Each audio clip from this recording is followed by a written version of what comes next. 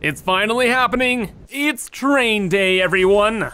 And we'll be building the greatest train station ever conceived. Hello everyone, I'm Kibitz and welcome back to Satisfactory, where last time we finally got some tasty, tasty oil. It made an entire city of oil processing plants. And we also checked out the Void, which if we were to use, we could actually delete anything we wanted. So nuclear waste, goodbye. And also we developed a really cool whirlpool processing method. But we're not gonna be using this much in our actual Let's Play here. It's cool to mess around with, but for reasons I discussed, we're just gonna put it away. However, you know what we are gonna be messing with? Trains, baby. Oh yes, finally. They are unlocked. We had computers from a temporary factory. We got the oil for them too. Steel already under control. Heavy mod to their frames. Like the whole checklist is pretty much done. Not in permanent setups, but at least we can do something with the trains today. And we're gonna be doing actually quite a lot. Primarily building our train superstation in the middle of our base, which is kind of like the last piece of the puzzle to pull all of our other parts of our base together. Because with the trains, we get all the items we need, and things will start growing exponentially. And also, once it's built, we can finally do some the support brackets for our base, so it's not looking so, weird. And it can look a lot better. But yeah, it's gonna be a lot of fun. And if you enjoy, remember to leave a like. But first off, we're actually gonna be going to our creative world for a little bit, because I have to explain to you how the new train system's gonna work. In our first season, when we first tried out this game, things were really simple. The trains would go from point A down here to point B and back. That was it. Or when we built the iron arc, when we're collecting 13,000 or whatever iron from this area, is a bit more complicated, and it was kind of like a loop with multiple stations. However, in this Let's Play, we're doing the hyper super big brain strat. And that's why I kind of need a example area to show you how it works. Okay, so this is the really basic example I was talking about, where things just go from A to B. You got a train on both sides. The train on the right wants to go to this station. Train on the left wants to go to that station. Literally the easiest type of setup that you can do. Literally back and forth, back and forth, back and forth. And although it's simple, it does work. If you just have something that's nearby, you can just send a train like this and boom, you're good. But then I was saying with the crazy iron arc example thing, we're getting a ton of iron over in this section of the map and bringing it back here. There's a long time between the train going from station 1 to station 2. And all the bins fill up, and that causes what's called a throughput issue. The loading bin fills up and then backs up all the way to the miners before the train can even get to it and bring it back. And a simple way we solved the throughput issue in the last season was by just adding on more train stations to point B, and then switching up the trains, so instead of having one just going back and forth, we had multiple trains going forward, and then all of these trains just went in a loop. So the loop would go around, all the trains would drop stuff off at the same station, and then stop at their own separate station.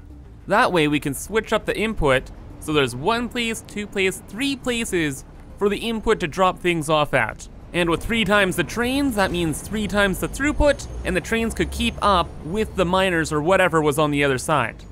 And this kind of solution works actually quite well. If we only had 1 train station and multiple trains going just to the one stop, all of the trains would end up bunching together in what's called train god. And then, since they're all stacked on each other, they wouldn't pick up all the items. So kind of imagine something looking like this. All of these trains here are all stacked into one. All of the freight car places are all stacked into one. So when the actual freight platform unloads stuff, it goes to one of these 3 trains, and then they all leave. So train god issue was a big problem. And that's why we have the 3 train stations, so they don't stack up at this point. But although this system did work, it still had its own issue, because it's still kind of like an A to B system. So say we wanted to get I don't know, iron from over here, we'd have to send a train from A to B and then back. A to B and then back. And etc. and etc. and etc. And it was very inefficient. So now in this Let's Play, I've developed the ultimate train strategy, brother. Which is still quite similar to this, but with one spicy addition. And that spicy addition is going to be a core loop. So we have a core loop now that goes around, just in a circle like that, and with one drop-off point, which will be at our base. However, trains will be able to kind of break off the loop and stop at other places. So they could stop over here, they could stop over there, but they all rejoin the main loop and drop everything off at the same place. So now, considering our map example, instead of just doing straight lines out to areas we need items from, we can do a loop around the entire world. And then whenever we need something from some part, say we want the oil from over on the coast here, part of a loop can just dip off, grab the oil, rejoin the loop, and head back to base. And then back at base, of course not everything would drop off to one single station. We can make a million different adjacent stations right beside it. So we'd have one here, have one over here, and everything goes to where it needs to be. It'll be like one giant super station in the middle of our base. And it's gonna look really, really, really cool. And also, this is kind of how train tracks work in real life too. Like, the back and forth method is pretty ridiculous when you really stop and think about it. But back in the day, there used to be an issue with trains where they become like ghost trains because of an issue with junctions, but that has been fixed, so a design like this is now possible and super ultra efficient. However, it's easy to make on the small scale, but things get kinda spicy when you bump it up to the world domination scale. Because we don't have a ton of space here, and also, you know, we need everything from the entire world brought to one location. No matter how you slice it or you dice it, you're gonna have a bad time. So, I did a little bit of measurements in our train area, and the train stations and unloading stations are about 4 tiles wide. So, minding there's a 1 gap in between to bring items up and down, we'll have 1 station, 2 station, 3 station, 4 stations, 5 stations. If we just built like 1 super train to stop at each of them. But I have a very complex idea that we're gonna try out here. And first off, we're going to have to fill in this whole area. So we'll select you. How far do we have to go? Probably like 80 in that direction? Like a lot. And maybe like -20? Is that about right? Wow, if it's not right, it's dang close. Oh my gosh. Wow, actually 1 short? Dang, what a good guess. Not bad, Kibs. Not bad, not bad. Anyway, this is our main train platform. Let's say, okay. 1,600 buildings, woo. All right. And now for part 2 here. And that is building in all of the railways. And I'm going to need a few extra materials for that. Okay, got a bit more organized, so let's begin. So mainly, we have 1, 2 stations that way, 1, 2 stations this way. Okay. It looks like we're gonna be able to put in our main track for the main loop just through the middle here.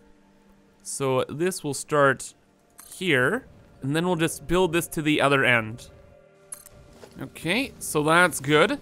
One of these tracks is gonna be the outbound loop, so this will go out and around the world, and the other will be an inbound loop. So all of the trains that come from that direction will end up coming through in here to train stations on this side, and vice versa. Okay, but with that now we have to kind of sneak tracks off to the side. So wherever there are node points, wherever we stopped with the rails, that's where we can connect a new one. So if we delete this and just add in something else, so like say we stopped here, then built out there, now here, we can break this off and go this way. But now it's important to know where the heck our train stations are gonna actually be located, like exactly. And it looks like for this row, they're gonna be about here. Okay. So let's just make a line to kind of measure things out. All right. We'll make another train station right over here, just in line with the one down the way. Okay, so that's our second line. This will go out to about here. And now from the junction point we just made, we have to split the rail out to the outer line first and then to that inner line. So from here specifically. Okay, so that will line up with all the future stations there. Except we waste a ton of space, so I'm just gonna move that back really quick. Okay, and now things are looking a little bit better. Still a lot of extra space in there, but this will work. Or actually, I almost made a horrible mistake there, and I almost had the train station the wrong way. Okay. Let's actually have it in the right direction now. There we go. Arrows pointing forward. It's kind of important, especially when we're messing with critical alignments of our base. Okay, and that's a lot better. And now that we have these vital measuring points, we can actually make the proper train stations. And I think we're going to have 4 train stations per side. Like super train stations. But first, we have to reconnect the stations with the line. So we have to rebuild this on the other side of the platform. Yeah, flying up really high here, it's looking pretty good. So let's build our train stations and kind of roll with it for now. And then from each of the trains, we're gonna presume they're gonna be going up and down a lot. And I think through the worst kind of inclines, trains will need 4 locomotives on them. And now we just keep adding on freight platforms and kind of see where we end up with things. And wow! So I've added in all the freight platforms here and oh my gosh. We're gonna be able to make some very spicy trains. Just have to find the middle of all of them and add in another station. So we'll have 2 different trains that will loop into this area and drop stuff off here. Oh God, though, there are so many freaking freight platforms. Oh, the mega trains we're gonna be able to create. It's fantastic. So 1 second here, let me just count these out with a Yale handy dismantling tool because actually counting things out is ridiculous. All right, so it looks like we have 26 freight platforms. We have to add 4 onto that for the train station and 3 empty platforms at the very beginning of all this. So, subtracting another 4 for the next train will mean we have 22 empty freight car platforms available, meaning each train will have 4 locomotives and 11 freight cars. Yeah, that'll do.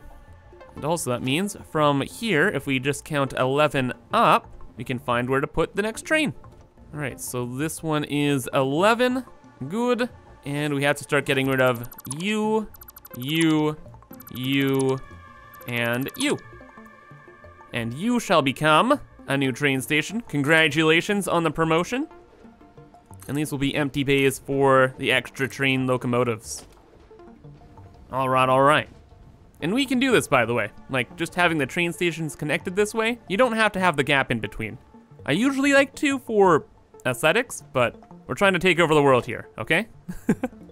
And also, really quick, the ratio for locomotives to freight cars is 1 to 2. So 1 locomotive can carry 2 freight cars.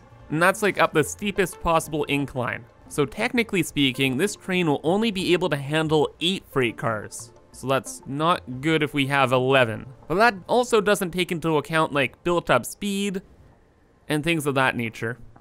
So we should be fine. If things end up breaking, we fix them, of course. We're just gonna kind of go with it for now. So now I'm gonna copy this just over here to its right and then mirror the whole system on the left. So we'll have train stations galore. And now behold, our main super station, where all of our trains from around the world will gather and drop off things. Oh goodness. So 11 times 4, that's 44 freight cars worth of items getting dumped in here. Probably 780 items per minute. Wait a second. How many items per minute can we get from this place? Considering all the throughput's gonna be perfect, 780 times 44. The capacity of this train station area is 34,320 items. Is that all of the items in the world though? Good question. Well, looking at things, we already know there's like 10,000 to 15,000 iron over here. There's a lot of stuff over in the green biome down here, and there's oil over in this lake. That might not be enough. We are gonna be doing offsite processing, so like all of the iron over here, and there's a bit of quartz, will be turned into crystal oscillators. So that'll kind of cut down the amount of items, but it's kind of cutting it close. Like only 34,000 items worth of throughput? I don't know. But don't worry guys, there's already a plan. And you know what? I bet you guys can already tell what it is. Can you? Let me know if you figured it out in the comments below. But okay, I'm not gonna tease you guys, don't worry. What we're gonna do is we're gonna double up the train station because I've left the perfect amount of room to fit another one in here. Or at least I'm pretty sure. Let me double check. If this is off, I'm gonna be mad. Oh my gosh, it's not off. It's perfect. Absolutely perfect. So this means we can build this entire train station twice. So 34,320 items worth of throughput times 2 is like 68,640 items of throughput. Or you know, we could just round it up to 69K because we're mature like that.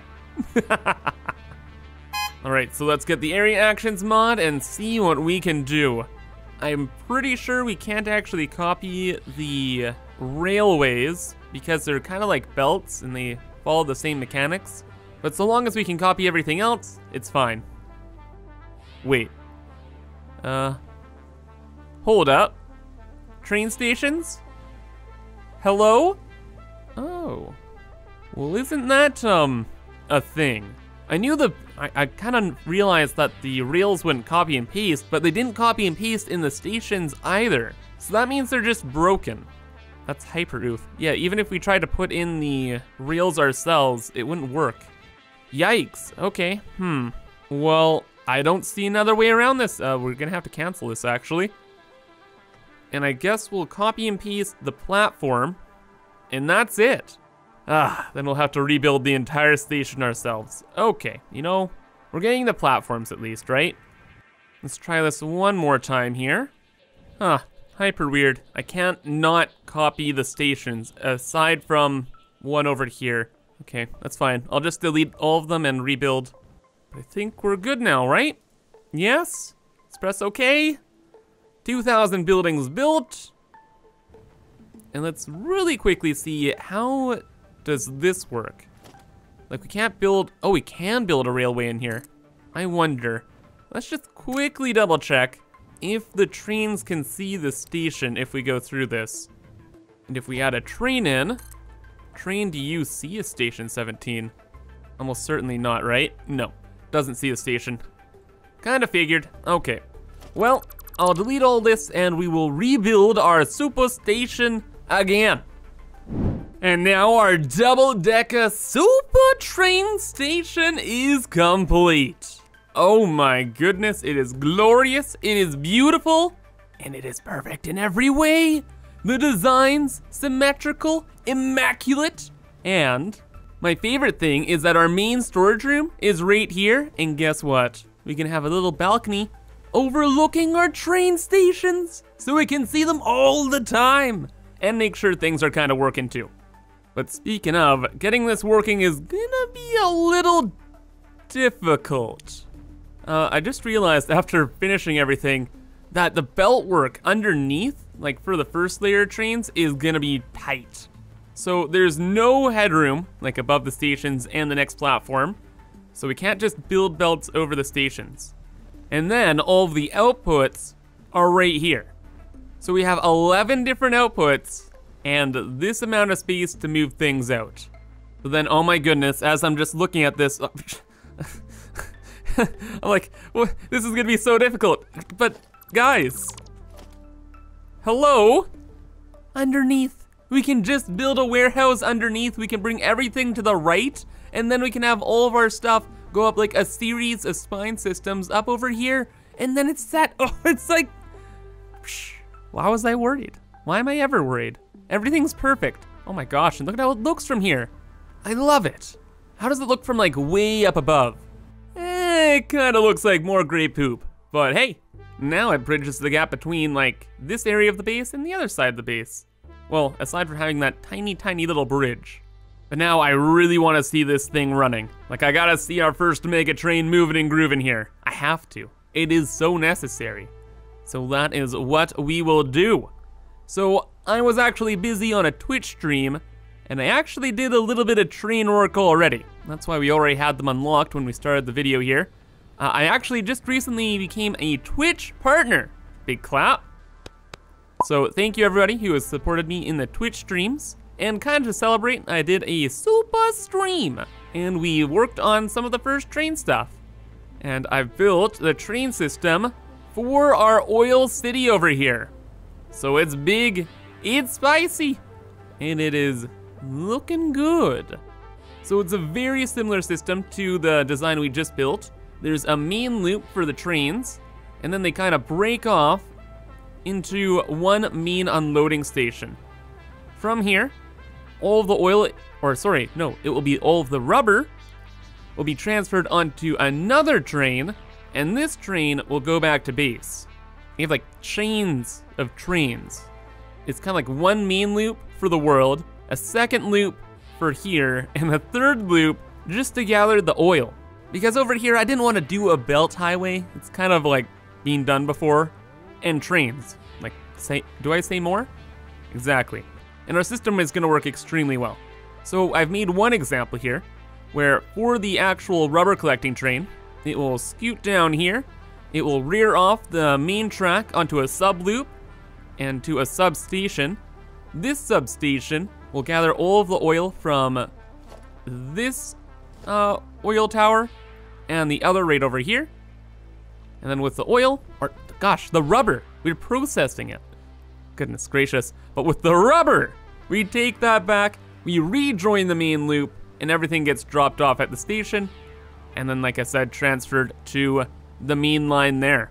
Now, I had built this before our main station, so this might not be proper. How many free platforms do we have? We have 1, 2, 9, 10, 11. Oh, I almost had the right idea. We have to add in like 3 more of the empty platforms for the extra locomotives though. Okay, so this station is all fixed now, looking good, looking groovy. I got some power connected as well. So the example oil train is moving and grooving too. So that's gonna go join the main loop, go back over there. None of the belts are hooked up yet. We'll be doing that later or soon, .tm. But right now, I just want to see this system working. So, this train, hello my friend, at Twitch Station LLP. The area around here all has Twitch names because we made Twitch partner. So there we go. And then we have 1 trillion stations to choose from as well. Why are there so many? I don't know. How about we just go here? Sure. No timetable. Oh, there's a timetable. Hello? Oh, wait, it's moving. It's grooving. We may have our first automated train here, or I guess second, after the example rubber train over there. All right, but it's gonna park here and then head back to base. Also, I've done a ton of work making sure all of the tracks are connected, so all that system should work too, almost. But right now, super train moving back to base. Through the stink and the farts, up to our first major train junction. And luckily, I have a lot of experience in a game called City Skylines, so I am very good at making these kinds of spicy junctions. And our inbound line goes underneath the main line, while our outbound line goes underneath the main line, and the inbound line is up here. So everything merges together properly. Back on the main line, very cool. Then I made a junction over here, in case the train needs to go either to the top stations or the bottom stations. And it looks like we are going to the bottom stations. Okay, and then over here. Gotcha, first or second station, sir. I didn't really name any of these stations, so you guys are gonna have to give me a ton of suggestions. Please and thank you.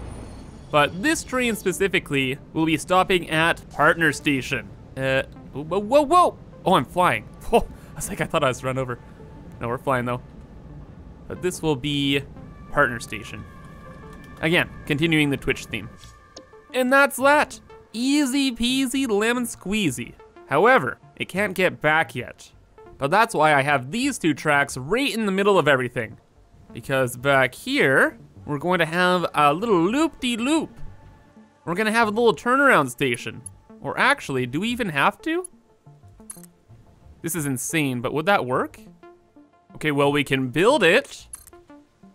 But if we build it, will they come? Is the train seeing that now as a proper path?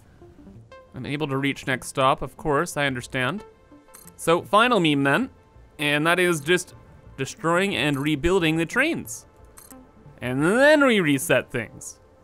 If all else fails, this should work, if anything. So there, autopilot, no timetable, but it is the timetable. Unable to reach next stop. What a shame! Okay. And then I guess for now then, we're just gonna make a straight up loop. There we go, just something like that, so the train can turn around and go to where it needs to be.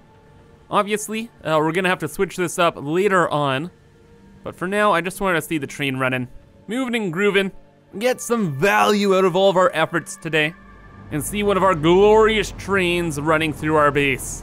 After long last, oh gosh, this has been my most anticipated moment of the entire Let's Play.